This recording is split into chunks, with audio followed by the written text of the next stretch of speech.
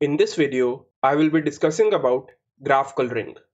So the goal of graph coloring is that we have to color the vertices of a graph in such a manner that no two adjacent vertices are colored using the same color. So basically we can say that for every edge that is present in the graph, both the vertices should be colored using a different color. So if this vertex is colored red, then the other vertex should not be red. Let's see an example of this. So we have this graph which has 10 vertices. And if we color this graph, one of the graphs that we can get is on the right side. So if we pick any edge of this graph, let's say AB, we can see that A and B are colored using different colors. If you pick AF, both are of different colors. So if you pick any edge of the graph, both the vertices of that edge will be of different color. So that is what we mean by graph coloring. So this is also known as vertex coloring. Now in graph coloring, we have three categories of problems that are possible. So let's see what are those categories. So all the categories satisfy the basic condition that no two adjacent vertices are colored using the same color. The first category of problem that we have is M coloring decision problem. So in these type of problems, either we could be given a set of colors or we could be given value of M. So if M is equal to 3, it implies that we have 3 colors and we have to check that whether this graph can be colored with 3 colors or not. So the return value will be a bool, either true or false. Now coming to the next category of problem, M coloring permutation problem. So in this also, we are given a graph and a set of colors and we have to find out the number of ways to color the graph using the provided set of colors. So if we are given value of M equal to 3, so we have to check how many different combinations are possible in which we can color this graph. And the last category that we have is M coloring optimization problem. So in this problem, we are given a graph and we have to find out the number of colors that are required to color the graph.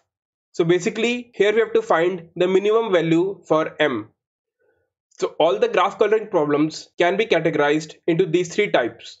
So let's see one by one how we can solve these kind of problems. So we'll start with M coloring decision problem. So here our goal is to find out if the graph can be colored using the provided set of colors or not. So here we'll be given the value for M. So the data structure that we would require here is a color array which we will initialize to 0 for all the vertices. Then we have this function graph coloring which returns a bool. So it accepts three parameters. First is the value for M, second is the color array, and third is the vertex. So we'll start the traversal from 0. So let's say we call GC. I'll just write the vertex number here because M and color will be the same and vertex will change. So we'll pass 0 here. Then we check whether V is equal to the capital V. So capital V is the number of vertices. So basically here we are checking if all the vertices are colored, then we can return true. So here we are doing a for loop for C equal to 1 to M, and then we have a if condition if is valid. So this is valid condition, so I've not shown it here, but it basically checks that if the adjacent vertices of this vertex have the same color or not. So if any of the adjacent vertices of V have the same color, then we'll return a false. So let's do a dry run of this pseudocode with M equal to 2. So basically here we are checking that this graph can be colored with 2 colors or not. So we'll first invoke this function graph coloring. So M is 2, color is all zeros, and vertex V is also 0. Then we have this condition. So V is 0 and capital V is 10. So this condition is false. Then we have a for loop for C equal to 1 to M. So M here is 2. So C will vary from 1 to 2. So let's say C is equal to 1. We check is valid and we pass C which is 1, color, and the vertex 0. So initially none of the vertices are colored, so this condition will return true. And then color of V is equal to C. So V is 0 and C is 1. So color of 0 will be 1. And then here we have a recursive call graph coloring to the vertex 1. So this will call GC of 1. So we come here in this if condition. So this condition is false. Then we come in this for loop for C equal to 1 to M. So C is again 1. We check this is valid condition and we invoke is valid for C which is 1, color, and vertex V which is also 1. So if we come at vertex 1, we see that the adjacent vertex is 0 which has the color 1. So this is valid will return false. So this for loop continues, and now C will be equal to 2. And then we again come in this if condition. So now we are calling is valid for C, which is 2, color, and 1. So adjacent vertices of 1 are 0, 6, and 2. But none of them is colored 2, so 1 will be colored 2. And after this, we again call the graph coloring for V plus 1, which will be 2. We check this if condition, this is false. So we come in this for loop for C equal to 1 to M. So C will be initially 1. We check is valid. So we check the adjacent vertices for 2. So none of them is colored 1. So we can color vertex 2 with color 1. And after this, we again call the graph coloring function with vertex 3. So now we call this function graph coloring with V equal to 3. So this condition is again false. We come here for C equal to 1 to M. So C is 1. We check the is valid. So is valid will return false for C equal to 1 because the adjacent vertex for 3, which is 2, has color 1. So C will change to 2, and is valid will be true for C equal to 2. So vertex 3 will be colored as 2. And then we'll call the graph coloring for V plus 1, which is 4. So now V is 4. We call for C equal to 1 to M. So C will be 1. We check is valid for 4. We check the adjacent vertices for 4. So one of the adjacent vertices for 4, which is 0, has color 1. So this is valid will return false. So we increment the C to 2. But now one of the adjacent vertices, which is 3, is colored 2. So is valid is false for this also. So this for loop terminates and we return false from here. So in this backtracking, whenever we are returning false, we are resetting the value for color V. So we are doing this because this combination is not possible. So we have to explore the other combinations. So now at every step we'll return false and we'll keep coming back to the base condition, which was GC0. So here we'll reset everything to 0. So we did all this for C equal to 1. So when C will be 2, we'll assign color 2 to vertex 0. So when we come to the next vertex 1, we'll check whether one color is assigned to any adjacent vertex or not. So we'll assign color 1 to the vertex 1. Then we come to vertex 2. We check that 1 is already assigned to the adjacent vertex, so we'll assign color 2. Then we come to vertex 3. We see the color 2 is already assigned, so we assign color 1. So when we come to the vertex 4, we'll see that adjacent vertex has already color 1, so we cannot assign color 1 to the vertex 4. And when we try to assign color 2, we'll see that 0 already has color 2. So we cannot assign either color 1 or color 2. So it will return false. So it means for M equal to 2, graph coloring is not possible for this graph. So let's try this all for M equal to 3. So we'll start with GC0. So we check is valid. So currently none of them is colored. So we can assign color 1 to the vertex 0. Then from here we invoke GC for vertex 1. We come to 1. We check that color 1 is already assigned. So we can assign color 2 to the vertex 1. And we call GC2. When we come to 2, we check that the adjacent vertex has color 2. So we can assign color 1 to it. And from here we invoke GC3. For 3, color 1 is already assigned to 2. So we assign color 2 to the vertex 3. And we invoke GC4. When we come to 4, we check the color 1 and 2 are already assigned. So we assign color 3 to the vertex 4. And we call GC5. When we come to 5, we check the color 1 is assigned. So we assign color 2. And we invoke GC6. When we come to vertex 6, we check that color 1 is not assigned to any of the vertices. So we assign color 1 to vertex 6 and we invoke GC7. At 7, we see that color 1 is already assigned to the adjacent vertex, but color 2 is not assigned. So we assign color 2 to the vertex 7 and then we invoke GC8.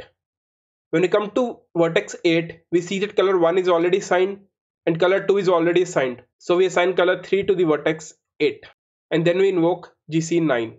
So when we come to vertex 9, we see that color 1 is already assigned to 6 and 5 is already assigned color 2. So we can assign color 3 to vertex 9 and we invoke GC10. When we come here to GC10, we check this if condition. If V is equal to capital V. So V is now 10 and capital V is also 10. So it means all the vertices are colored. So we'll return true. True will be returned to the first calling function. And at the end, we'll return true. So this means for m equal to 3, graph coloring is possible.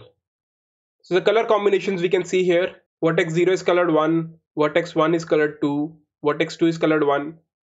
So this 1, 2, 3 color just a notation. So if we change, let's say 1 to red, 2 to blue, 3 to green, so we can say here this is red, this is blue, this is again red, this is red, this is blue. So this is just one of the valid possible colors that can be assigned. So here we have checked whether the graph coloring is possible or not using a M value. But how many different combinations can be there? If we have to explore that, then that problem comes in the category of M coloring permutation problem. Now let's have a look at that problem. So this problem is M coloring permutation problem, where we have to find the number of ways to color the graph using the provided set of colors. So the pseudocode is almost the same that we have seen for the M coloring decision problem, but here we are interested in printing the entire possible combinations that are there. So at every step, we are assigning a particular color, we are exploring whether that color is possible or not, and then we reset it so that we can assign a different color and do the same thing again. And at the end, when we reach here, if V is equal to capital V, means all the graph is colored, we print the color array. So whenever we are encountering that we have colored all the vertices of the graph, we'll print that array and then we'll return from here. And in the backtracking step, we'll reset the color array and then again explore all the valid combinations that are possible. So in this manner, for a particular graph, we'll see all the valid combinations which are possible to color the graph. So I'm not writing down all the valid combinations because that will be huge. I will explain that in the code and we'll see how many different possible combinations are there. Now coming to the last category of problem, which is M coloring optimization problem. So here we have to find the minimum colors which are required to color the graph. So basically here we have to find the value for M. So there is one definition that you should know, that the smallest number of colors that are required to color the graph is known as chromatic number. But the problem to find chromatic number for a given graph is NP complete. So there is no efficient algorithm that is possible to color the graph with a minimum number of colors. There are only approximate algos available. So there is one greedy algorithm that we'll discuss. So this algo doesn't guarantee to use minimum colors, but it guarantees an upper bound of the number of colors used. So it never uses more than d plus 1 colors, where d is the maximum degree in the given graph. Now let's have a look at this greedy algorithm. So we again keep our vector colors and we have initialized all the colors to 0. So for each vertex in all the vertices, we assign vertex V the smallest possible color such that no conflict arises between V and its colored neighbors. And at the end we return maximum of colors. So we start with the vertex 0. We see that no color is assigned to any of the vertices, so we assign color 1 to it. Then we come to the next vertex 1. We see that the adjacent vertex has color 1. So the smallest color that can be assigned to this vertex is 2. Then we come to vertex 2. We see that the adjacent neighbor has color 2. So the smallest color that can be assigned to this vertex is 1. Then we come to the next vertex, which is 3. We see that the adjacent vertex has color 1. So the smallest color that can be assigned to this vertex without any conflict is 2. We come to vertex 4. So the neighbors have color 1 and 2. So the smallest color that is possible is 3. Then we come to vertex 5. So the neighbor has color 1. Smallest that can be assigned to this is 2. We come to 6. So smallest that can be assigned is 1.